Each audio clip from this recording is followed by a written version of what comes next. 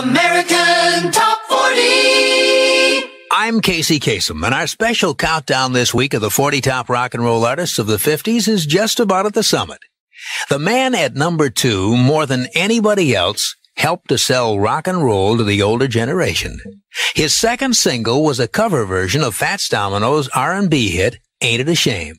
But he sang it, Ain't That a Shame? And it went to number 2. Here's Pat Boone. You made me cry when you said I'm to blame. From 1955, Ain't That a Shame, by the second biggest rock artist of the 50s, Pat Boone. You know, that was the period of the big split in American pop culture. Young people took off in a new direction with rock and roll, and the older generation, well, they just kept going straight ahead with their so-called good music. It was Pat Boone who made rock and roll acceptable to a lot of parents who at first objected violently to this terrible new noise that their children were bringing home. When Mom and Dad saw and heard Pat Boone with his white buck shoes and clean-cut good looks singing this awful new music, well, it wasn't so awful anymore. That's right. We have Pat Boone on the Amazing Greats podcast. Hi, Rick Hansen here, and for the first time, we're splitting our podcast interview into 2 parts, Part 1 and Part 2. Here is Part 1 with Pat Boone. Wow, what a pleasure we have today as our special guest on Amazing Greats. It's the one and only Pat Boone. Hi, Pat. How are you? I'm doing fine. You can't, not that this matters a whole lot, but I've had a serious accident in my kitchen. Oh, no. You know, the kitchen and the bathrooms can be the most dangerous places. Yeah. I couldn't do this again if I tried, but I tripped over our dog, Shadow, who's over here looking at me innocently, and fell into against a drawer, which had a drawer knob that had enough of a cutting edge that, like a can opener, it just cut over a foot-long gash in this arm. And so I'm recovering, but fortunately I can talk without the bandage on. Well, you know, just a quick aside, because I just had a tripping over the dog story myself. Wow. I was the Walmart parking lot taking my dog for a walk out just to get some fresh air while my wife was in shopping. And I stumbled over him. He was under my feet, stumbled over him and fell right on my shoulder. These dogs, not man's best friend, man's best trip over. Yeah. But here we are. We're both at it and healthy and ready to roll. So, you know, Amazing Greats is kind of our show is designed around talking with actors, authors, musicians, athletes about their life story and their Christian story. Yeah. And I thought when I was going to connect with you that you would cover most of those, but maybe not the athlete part of it. But then I did some digging, and I found that you played on the Senior Olympics basketball team for the Virginia Creepers and narrowly missed out on the gold. Yeah. So you're an athlete too. And not only that, but I helped found the ABA, the American Basketball Association, and owned the Oakland Oaks the year that we won the championship. And we instituted the three-point play. We created that. I want to get with Steph Curry eventually and say he owes me. Yes, indeed. The three-point shot didn't exist. I mean, you could shoot from there, but it didn't get 3 points. But now it's revolutionized basketball. Yes, it made it much more exciting. Yeah, played a big part in it. Yeah, I had no idea about all that. So we're starting this interview off with some all new information for me, which is great. So I'm going to just do a quick highlight of your career. You've sold 45 million records, 38 top 40 songs, appeared in 12 Hollywood movies, hosted your own television series, had a #1 best-selling book on top of that, and currently in a recently released movie called The Mulligan. So, and I'm tired. And you're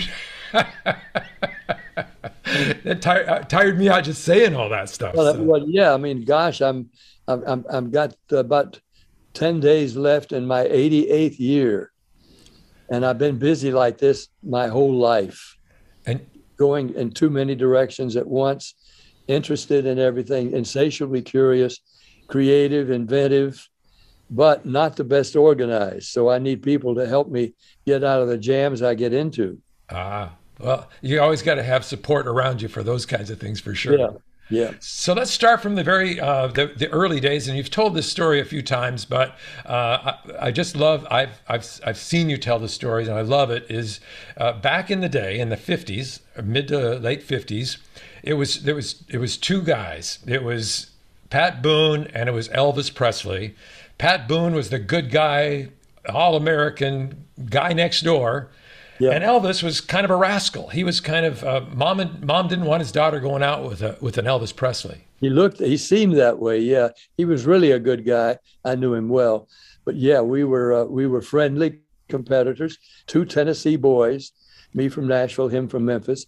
I was born in Jacksonville, Florida. He was born in Tupelo, but we were Tennesseans, and I fortunately had an 11-month head start on him. I only had 6 months as age. I was 6 months older, but the 11-month head start. In that 11 months, I had 6 million-selling singles. Wow. 2 of them number ones, and just before he came out with Heartbreak Hotel. So and then we were off to the races. And for the 50s, through the 50s, I had 41 chart records. He had 40. He was catching up to me in a hurry but I did have the 11-month head start. However, the first time we met was in Cleveland before he recorded Heartbreak Hotel or anything for RCA Victor. He'd made one record on Sun Records, and he was performing in the Louisiana Hayride in Shreveport, Louisiana, and they would calling him a rockabilly. He was trying to combine country music with that new thing called rock and roll. Yeah. It was hardly called rock and roll then. It was R&B. But he was into R&B music, living in Memphis, and I had not been. But now here I was recording rock and roll hits, which was R&B. When I met him in Cleveland, and it was a sock hop, and a big DJ brought him in from Shreveport to get to see him. He was the biggest DJ in the country. So, of course, Elvis came in with 2 of his musicians, and I met him backstage at this sock hop in Cleveland, where I was the headliner, and all the kids were waiting to see me, and they didn't know who he was. But Bill Randall introduced him as a new kid coming along, and he's going to be making records for RCA Victor, and we want to get acquainted with young Elvis Presley. I had shook hands with him backstage, and I said, "Hi, Elvis. I'm Pat Boone." He said, "Nice to meet you." I said, Bill Randall thinks maybe some big things ahead for you. I don't know about that, but I hope so. And then he just leaned back against the wall. His buddies closed in around him, and I could tell he was nervous or frightened or just socially, not wanting to talk to somebody he didn't know. Yeah. And so I watched while he went on, and he and the boys, they lipped or record synced their record of Blue Moon of Kentucky. Blue Moon of Kentucky, keep on shining. Well, the kids liked the way he looked, but they didn't care for that music. It was more country than rock. And then he finished it, and they gave him a nice hand. I was watching backstage, and he said, "Thank you very much. I like to do the other side of that record for you. Hope you like it." And that was "That's All Right, Mama. That's All Right with Me." And that was the B-side of his only record. And they loved it, and I liked it too. But then when he finished that, he was through and he left. And then I came on, and I got all the screams that night because they knew who I was. I had 3 hit records already, and he was gone. And we didn't meet again for about a year and a half when we were both renting homes in Bel Air, California, making movies at 20th Century Fox at the same time. And I visited with him, and he later visited with me. But when I was at his house that night, I said, "Elvis, that first night we met in Cleveland, I was worried about you." "Why? Why are you worried?" I said, "Because you seem so nervous or shy or something." He said, "Well, I didn't know how to talk to you, man." "What do you mean?" "Well, you were a big star. I didn't know how to talk to you." I said, "A big star? I'd only been recording since March." "Yeah, but..." He said, "But you had hit records on the charts, and I didn't know how to talk to you." Wow. So that's an evidence of what he was then. He was a nice, somewhat uncertain kid until he got on stage. He knew what to do on stage, although he was nervous then. And I think the twitching and the shaking and all that he did was an outlet for the nervousness. Interesting. And when he saw that it made the kids nervous too, but in a good way, that became his style, you know.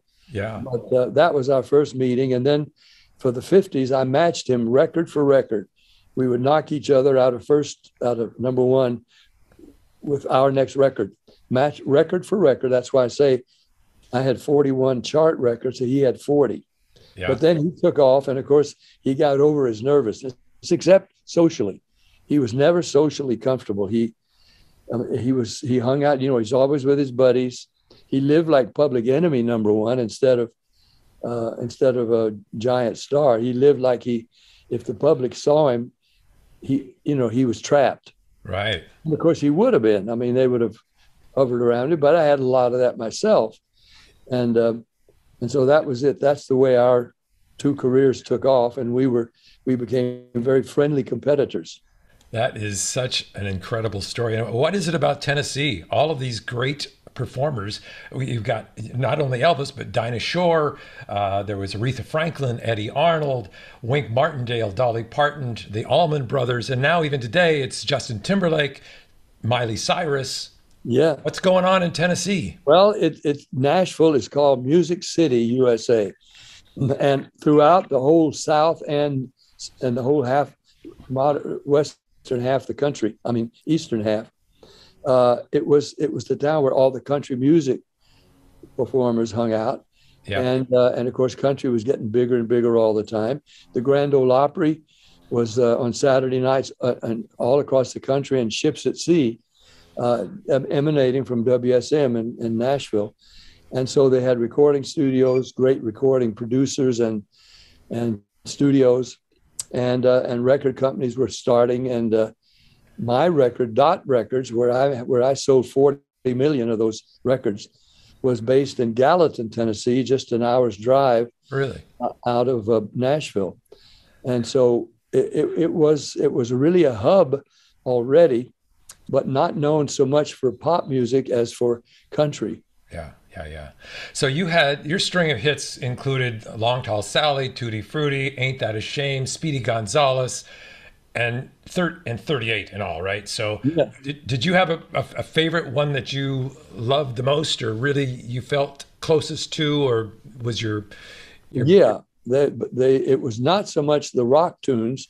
It was the 41 records were on Dot, and that was in the 50s. So they weren't all rock and roll, of course, because during that time, I started my own national television show, the Pat Boone Chevy Show, in 57, midway through the last half of the 50s. So I was singing Tutti Frutti, Ain't That a Shame, Rip It Up, Long Tall Sally, all those songs. But of those rock songs, the ones I loved the most were the ballads like Ivory Joe Hunter's I Almost Lost My Mind. When I lost my baby, I almost lost my mind. And there were good ballads. There were I did I'll Be Home by the Flamingos. I'll be home, my darling. I mean, I was singing love songs as well. And that's what I started out to do. I wanted to be a new Bing Crosby. Instead, I don't know what I became. I became the only Pat Boone who has now recorded 2,300 songs, more than Frank Sinatra. He recorded 1,500. Bing Crosby was my idol. He's recorded 2,000. But I kept going, just kept going. I mean, I'm in my 65th year of recording. You spent a lot of hours in a studio, right? I did, and I loved it more than anything, more than any other. I mean, I love singing live. I love doing movies. I love doing the concerts and so on, but recording, going in with some musicians and recording something you like and that has a chance of being a hit that people will want to have, not just buy, but eventually just have as part of their lives. Yeah. It was something I was so entranced by and loved it. And I would stop anything For instance, after I moved to California, Randy Wood of Dot Records, he had moved his record company to California too. And he called me in the morning. He said, "I want you to get to the studio. We're going to record a country song called Moody River." And it was a country song by Chase Webster about a girl that jumped in the river and drowned because she had been unfaithful to her husband and couldn't live with herself and couldn't tell him. And I didn't really know much what it was, but he wants me to come record. So I went to the studio at about 2:30 or 3 in the afternoon and recorded this song, which I fell in love with. It was a melodic, sad song. We intentionally put it in a slightly higher key, so I didn't sound like I was singing a love ballad.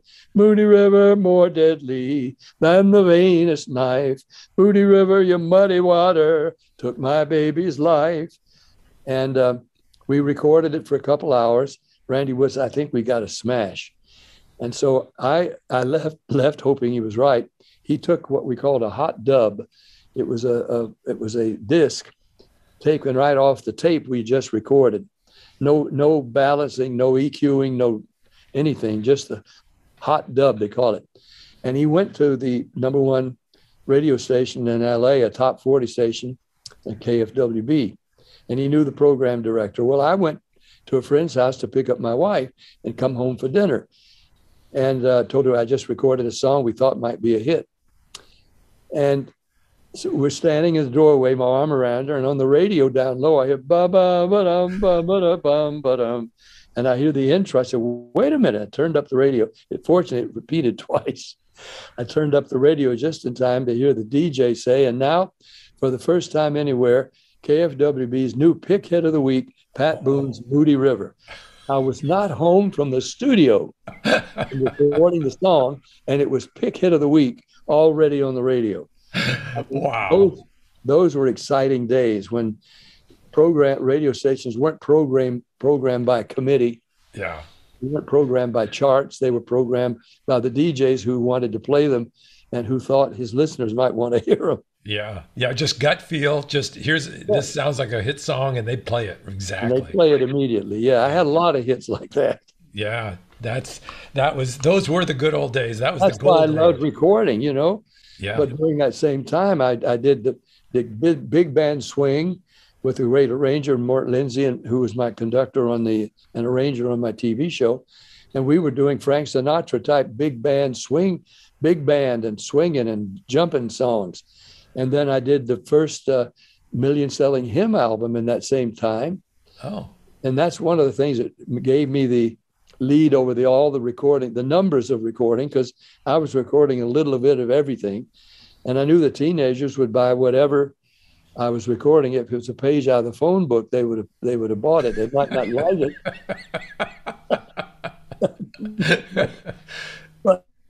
But I had the first million-selling hymn album of songs we were all singing in church, but which half or more of the teenagers knew nothing about.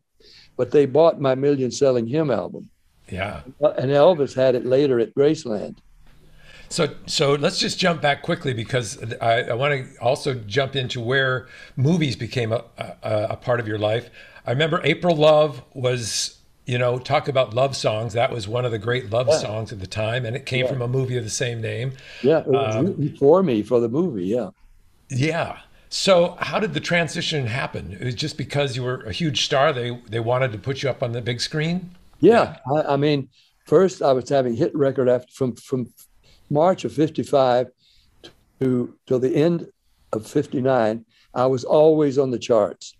I mean, it's a record I hold in the record business that even Elvis didn't have, which was 220 consecutive weeks, 4.5 years without ever being off the single chart. I was always there. The first time I picked up Billboard or Cashbox magazine and I couldn't find my record there, it was a shock. I mean, I lived there. But meanwhile, I was recording everything else. And so because of that, and because the TV show became a hit, I was asked by 20th Century Fox to come audition, do a what do they call it, a film test and screen test.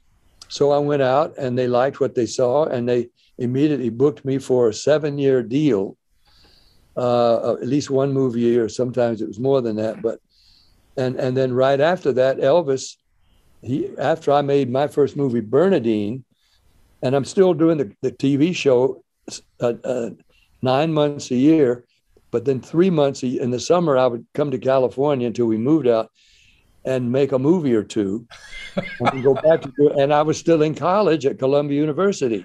Oh my gosh. A whole load. So in 57, I graduated from Columbia University, magna cum laude with honors. I was on the cover of TV Guide, my cap and gown because of the show, and opened up the TV Guide, and there's a picture of Shirley and our 4 little girls. We had 4 daughters already at age 23, and I was making movies, records, television, and sometime finding time to sire 4 little daughters and living in New Jersey. So then we moved to California after that, and it was Shirley's wonderful wisdom that we go to California where I could do movies, records, and TV all from one place, and where the girls could settle into some kind of hopefully normal life, which we did. And so I'm living in the same house we moved into in 1960. This is where I am now. So and you got married to Shirley when you were 19 years old. Yeah. And somewhere along the line, there was a bit of, in the early 60s or around 1960, there was some marital situations where you didn't know if it was going to go one way or the other at that point. Well, it was much later than that. No, we were very, very happily married for 10 years at least. So from 50, when was it? 54, 53? I should remember, but it's been 63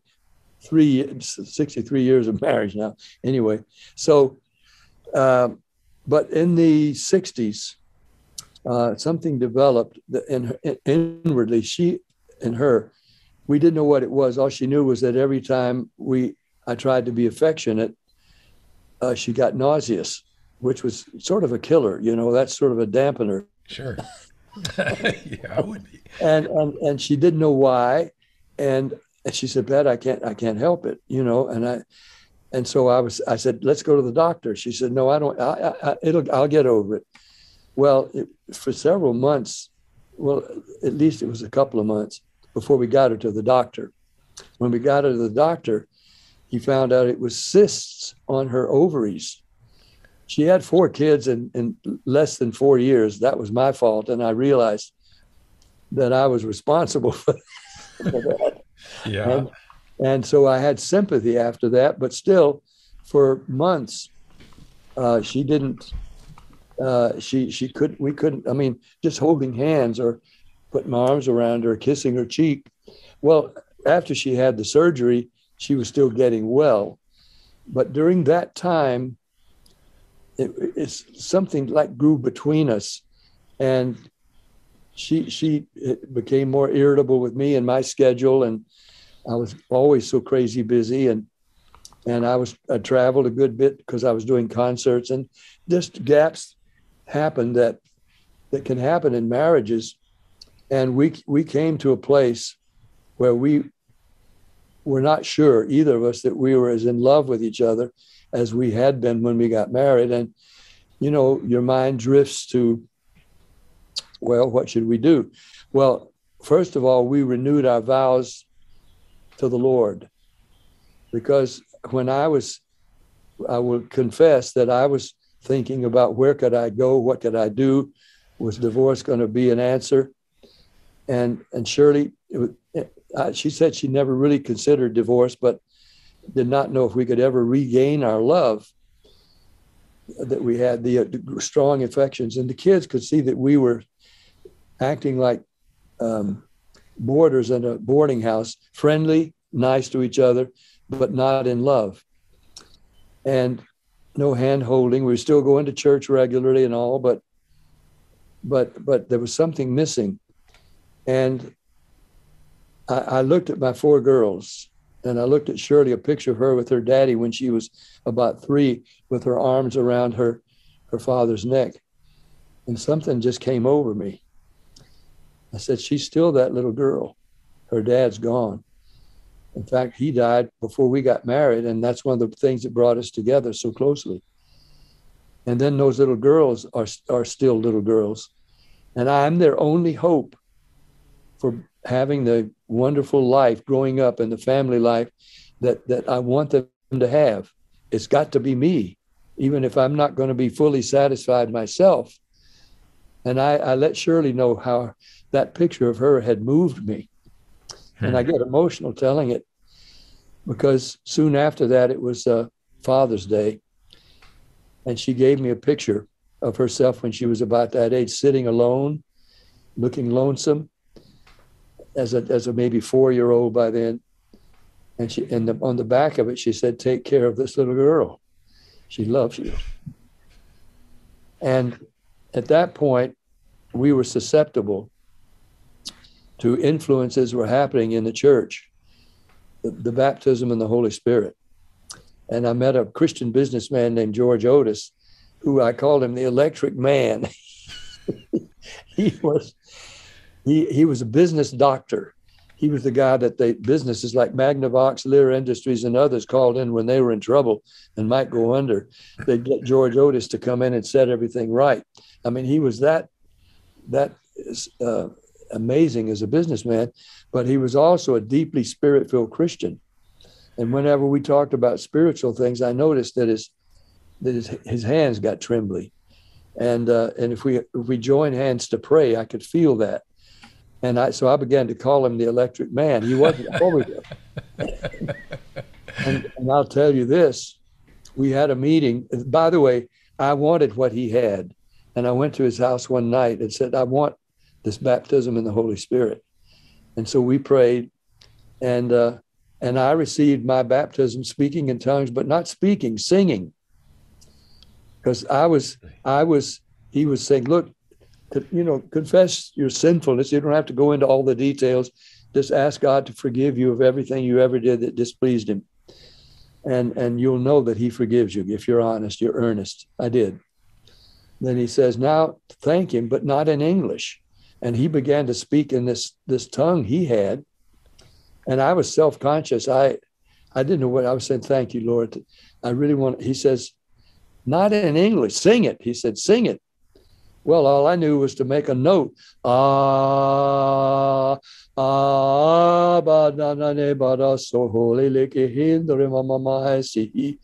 And a language just fell on my tune, a Hebraic tune. And I thought, what am I doing singing? That sounds Jewish. And part of me was standing to the side wondering. And I all of a sudden, I forgot all about wondering. And I sang like that. It just a rapid language just came, singing a melody I hadn't made up. It was just all the Holy Spirit. And it was so refreshing, so wonderful. And I knew it was the Lord. And so now it was time to go home. And I said, can I do this in the car going home? He said, sure, you can do it anyway, anytime. Just open your mouth and praise the Lord, but not in English. And so I sang in the Spirit all the way home. And I told Shirley, and she was thrilled. And so we both became Spirit-filled. Of course, after that, I mean, we renewed our love for each other as well as for the Lord. But the Holy Spirit made it so deep and so real. And our daughters saw that we were holding hands again, loving each other. Something wonderful had happened. And each of our daughters wanted that same thing. So our 4 little girls, well, they were 2 or 3 of them were teenagers, but Laurie was the youngest, who came to us about 10. And she said, Mom and Daddy, can I have what you have? We said, you sure can. It surprised us because we would have started top down from the oldest to the youngest, but it was the youngest. Wow. She just said, I want what you have. And so she received her prayer language like that. She didn't know what it was, but it just happened. And then Cherry, the oldest, and then Lindy, and finally Debbie, she was the most like me. I wanted to know why. I wanted to know it was real. And so she was hesitant. So George Otis came over. And he went into our guest house to talk with Debbie. She came out singing and speaking in her prayer language because you couldn't be with that electric man.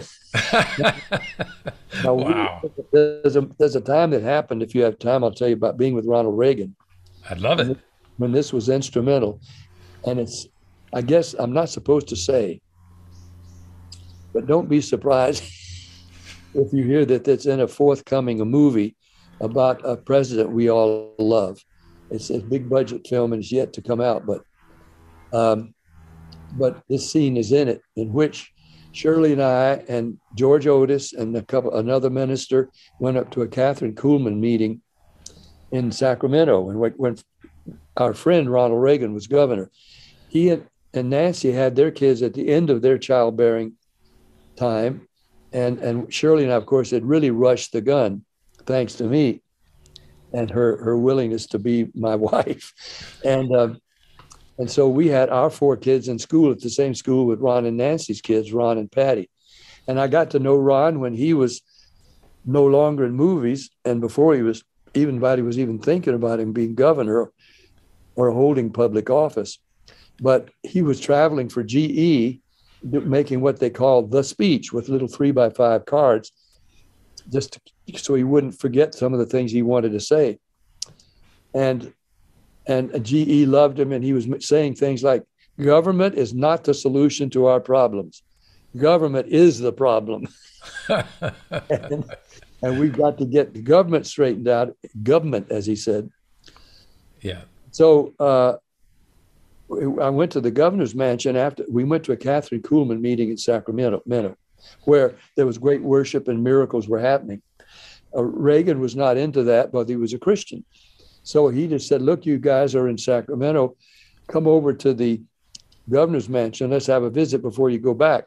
So we did, this little group with George Otis in it. And he and Nancy gave us tea and we visited. It was late afternoon now, and we were going to go to the airport. And George Otis said, Governor, can we have a word of prayer with you before we leave? Why, sure. And so we joined hands, and George Otis was on his right hand. And I know what Reagan was feeling. The vibration. Yes, the vibration. And Harold Bradison, another very spirit-filled minister, was on his other side. And so we started, Shirley and I and a couple others, voicing part of a prayer. And it got to George Otis. And George starts in his normal voice. He said, thank you, Lord, for all you've done for us. We just praise you, our Father, for this country, for our liberties, for this wonderful state, and for this governor. And he stopped. And there was just a silence. And we wonder what's happened. And then in a different voice, we heard him say, and I know it turned, as I portrayed it in the film, he was looking Reagan in the face, but with a different voice, he said, my son, I'm well pleased with you. If you continue to walk before me uprightly, you will dwell at 1600 Pennsylvania Avenue. Whoa. And he went back to his regular voice and ended the prayer. And we all looked at Reagan, and he was glassy-eyed. He was the current flowing through him from George Otis to Harold Bradison, and then having this prophecy, which is what it was, spoken right to his eyes. I mean, he hadn't had any experience like that, and he just said, well, that was something. It certainly was. And when we portray this in the film, and I play George Otis, because I'm too old to play Pat Boone, there's a young actor and a young actress playing Pat and Shirley Boone in this scene, which is in the film. And so I throw in the film, Governor, as George Otis, Governor, those were not my words. I only spoke what God was telling me to say. It's called a prophecy, a word of prophecy. And he says, oh. And like he didn't, and Dennis Quaid playing Reagan, just said he didn't know what to make of it. All he knew was that it was startling and it was galvanizing. And we knew it was the Holy Spirit. So when I went to to Kansas City as a Reagan delegate, later, and I knew he was going to be nominated and elected, but he wasn't. Gerald Ford.